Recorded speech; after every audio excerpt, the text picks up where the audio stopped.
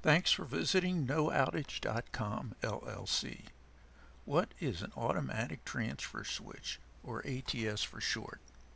An ATS is usually used to automatically connect backup power from a standby engine generator or genset to a building when normal power fails. It also signals the genset when to run and when to shut down.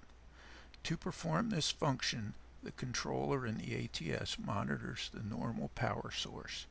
If the voltage or frequency falls outside of acceptable limits for more than a preset time, then a control contact is closed. The controller in the genset senses this run contact closure and starts the genset. The ATS controller also monitors the genset voltage and frequency output, and when it reaches acceptable values and has stabilized, it transfers the main power contacts of the ATS to connect the building load to the genset. An ATS also comes standard with a programmable automatic exerciser, which runs the genset for a short period of time every month or every couple weeks.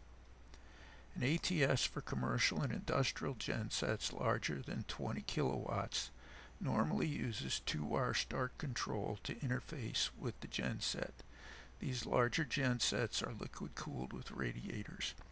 Two-wire start means that there is a single contact with a pair of control wires connected to the genset.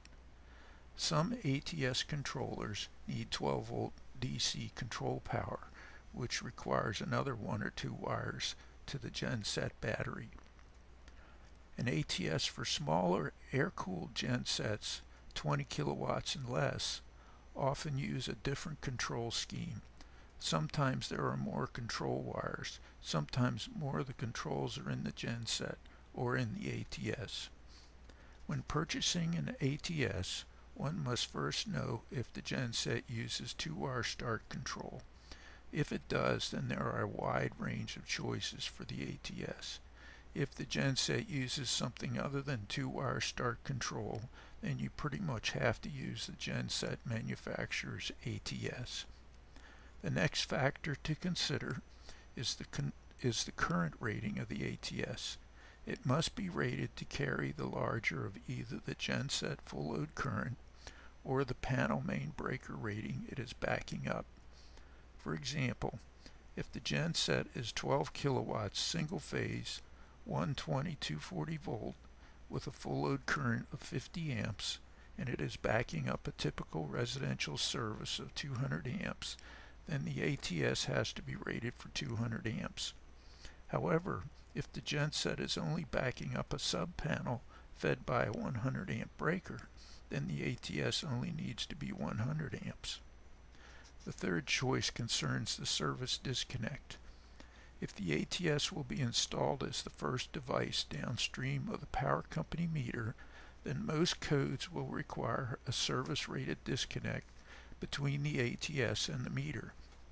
This can be a new separate disconnect installed when the ATS is installed, or it can be purchased factory installed in the ATS. Space and the ATS cost and the installation cost are factors in making this choice.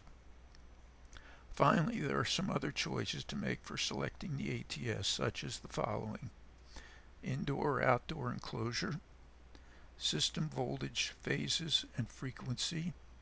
For residential applications in North America, these will normally be 120/240 volt, single phase, 60 Hz. Number of poles. Again, for the same type applications, this will be 2 for switching the 2 hot legs. However, there are a few jurisdictions in New England where local inspectors insist that the neutral also be switched, which means 3 poles would be needed. Optional battery charger, load shedding relay or auxiliary contacts for preventing large loads from operating. For larger commercial or industrial applications, there will be additional considerations, such as the need for adjustable settings, delayed transfer if there are large motor loads, special instrumentation, surge protection, short circuit withstand ratings, elevator relay, extra pole for neutral switching at hospitals, 3-source transfer systems, etc. All this may sound complicated, but for most applications it is very straightforward, and we are happy to assist with the selection process. Click the links below to see our complete selection of automatic transfer switches, or view some of our other videos. Thanks again for visiting NoOutage.com.